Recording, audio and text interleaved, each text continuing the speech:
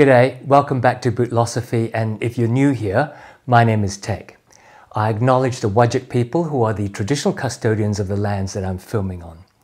Now, I decided to do you just a very quick video because I bought 4 pairs of Parkhurst boots during the June-July collection of Charles F. Stead leathers. I think Andrew calls it his Charles F. Stead capsule collection.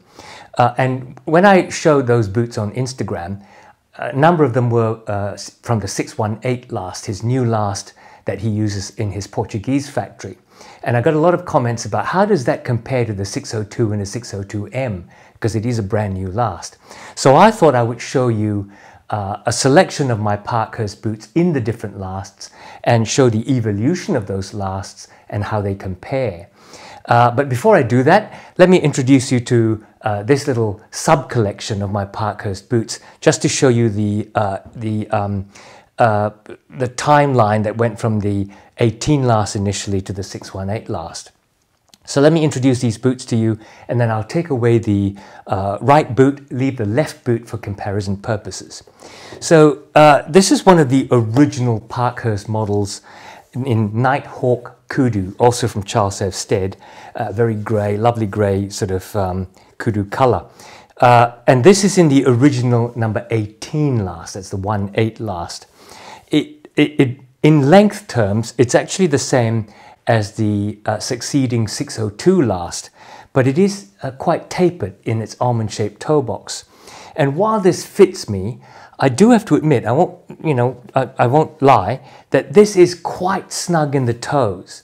They do fit me, they don't squeeze my toes, but they are perhaps not as comfortable as a 602 last in terms of the width of the toe box.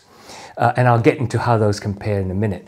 The next boot that comes along is in the 602 last. Now this is the classic Parkhurst combination last.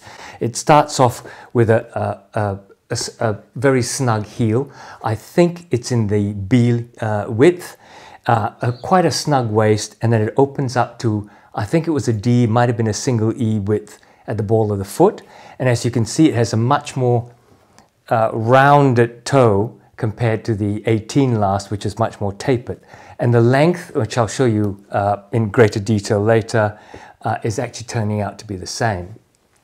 After the 602 last, which was built in the contracted Batavia factory, which unfortunately went bust during COVID, Andrew moved to Spain, and in his Spanish factory, tweaked and created the 602M last. This is built out of the Spanish factory. It's in the 602M last. This is in his suede, sandy suede colored makeup, which I think will keep coming back because it is a Spanish leather, is my understanding. 602M last, and Andrews tells me that it's 1 to 2 millimeters wider in the forefoot, and therefore 1 to 2 millimeters more in volume. And you will see that happen when I compare them to the 602 later on in this video. But it still remains a really lovely looking combination last. And then this one is the latest last that he uses in his Portuguese factory, the 618 last. And I will try and sort of get the angle right. If I get the angle right, you'll see that it is extremely narrow in the heel and the waist, and it widens out quite a bit to the ball of the foot before it then tapers into an almond-shaped tapered toe. But don't be scared, because there is actually enough room in this taper that it doesn't squeeze your toes, unlike the number 18 last. And also because the 618 is, in my opinion, slightly longer, so it accommodates the toes before it moves on. Right, so that's the introduction to the lasts, the 18, the 602, the 602M, and the 618. And both of these, the 602M and the 618, are what is going to be built from now on in the Spanish factory and in the Portuguese factory. So here they are in chronological order. The original number 18 last, the upstate New York 602 last, the Spanish factory 602M last, and the Portuguese factory 618 last. Now, if you start at the beginning, you can see from this that it's quite a tapered toe in the 18 last when it first came out. It's a combination last in the sense that it's a narrow heel base, a narrow waist, and it opens out to, I think, a D shape here in those days.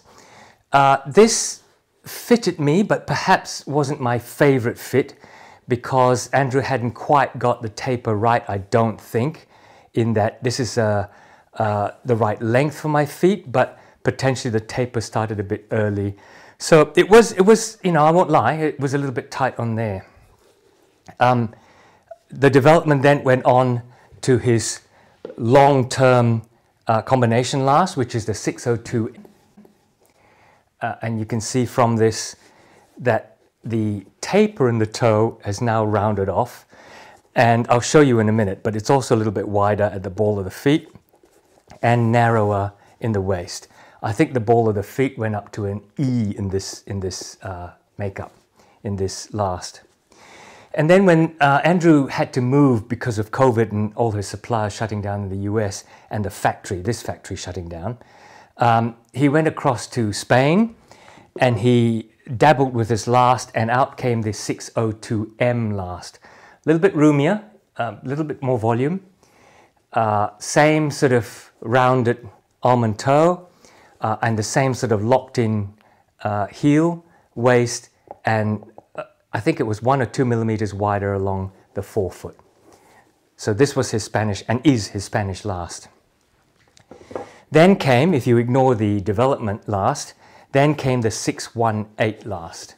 And as you can see from this, it's going back to an 18 last sort of tapered almond, but much wider at the ball, much narrower in the waist and in the heel. This is a really locked in last with lots of room for the ball of your feet and surprisingly a lot of room for your toes, and I'll get into that. So if you start comparing them, I know this is the older one and you're not going to be able to get another boot like this unless you buy secondhand in the secondhand market. But you can see that the difference between the two, it's quite difficult to do this with the camera and parallax view, but you should be able to see that the grey one, the Nighthawk Kudu, is quite a bit narrower in the ball of the foot than the Spruce Kudu.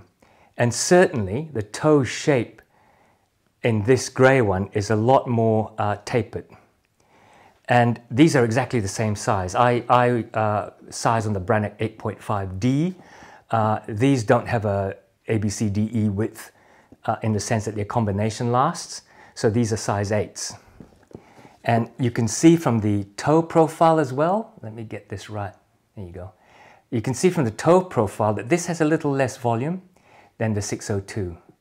So that's got a little bit roomier from the 18. And in terms of length sizing, if I get that right, in terms of length sizing, they're just about the same length, which is potentially what creates a little squeeziness for me in this.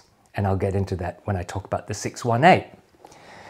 Okay, so from the New York 602, we went to the Spanish 602M. And if I compare these two, again, trying to get the parallax view right, you can see that the 602M in the Dune Suede appears a little more rounded in the toe, and I think it is actually, because what Andrew says is that he increased volume by 1 or 2 millimeters in the forefoot. And you can just, let me get this lace out of the way. I think you can just about see that if I compare that. You can see that the suede is just a little bit roomy. I mean, we're talking 2 millimeters, so not a great deal. And definitely, I think you find that the toe is rounder. And then, if you compare them head on, can you see that the Spruce Kudu is a little more reduced in the volume? You can see this one goes out and then rounds down, whereas this one tapers all the way down. Let's get that angle. Tapers all the way down. You see the difference? So what I find is, while the old 602 fitted me really well, the 602M fits me well in the same size, but it is a little roomy. I'm still locked in the heel, but I do feel that maybe my toes have a bit more room. If you look at the length of it, again, you find that the length is just about the same. Okay? So all that's gone from the 602 to the 602M is a little bit more width by 1 or 2 millimeters, and correspondingly a little bit more volume in the toe. And yet I take both in the size 8 with not a problem. Being a combination last, again, this grabs my heel, it's snug in the waist, opens up, very comfortable. And then we get to the 618 last. I just want to show you this on its own. If I get it in the right angle, I think you should be able to see how wide that forefoot is and how narrow that waist is. Now let me compare that to the 602M. If I get that at the right angle, do you see? It's definitely wider at the ball. And look at the difference in the waist. Much narrower. Let's look at the two of them. So the 618 last, made out of Portugal. Let me, that's about the right comparison. You can see that it is marginally long. Let me do that again. All right. You can see that it is actually marginally longer than the 602M. Let me get that angle right. Just marginally. And I think it's about 4 or 5 millimeters longer. It doesn't feel like it's, you know, like I'm about to dig my toes into the ground every time I take a walk, because it's a well-structured last. If you look at the 618, there's definitely much wider width here. Here we go, let's take a look. Definitely much wider here especially, and here, which gives a lot of room for where I often have a hot spot in those two areas. And this is a really beautiful fit. The tapered toe might scare you like it did in the old 18, but because it's slightly longer, the toes, the little toe ends up here before it really starts coming across. And the big toe is somewhere here. So often I say a thumb's width. In this case, it's a little bit below a thumb's width, so there's a bit more room. As I said, you do not feel as if you're about to stub your toe, because it's a firm enough sole structure that it moves as one with your feet. But what I really want to point out is take a look at the waist. Take a look at how it absolutely just pushes in, very Alden-like in feel for the arch support. And in fact, if you look at this one, look at how much flatter it is coming out, whereas this one absolutely pushes into the arch there. Superb arch support. And if you look at the sole, again, I think you should be able to see how much wider it is at the ball of the foot. You can't see how much narrower it is here because of the Stitchdown, and the midsole comes out quite a lot. Like, look, my thumb's that much in, that much in. If you look at this one, in the Goodyear welt, it's that much in. It's half the distance. And this comes down, sure, but this comes down and in. Superb arch support on this one. My favorite Parkhurst last. Don't worry about the tapered toe box. It does not squeeze your toes in. It feels just as comfortable as this more rounded toe box. Trust me. Unless you have seriously wide duck feet, this will not be a problem. So an honorable mention is the Portuguese development last. This, as you can see, is much rounder in the toe. Look what it turned out to be. Right? Much rounder in the toe, and not a great deal more in terms of volume. Not a great deal more in terms of volume, but rounded in the toe and not as wide here. Right? If you look at that and compare that to that,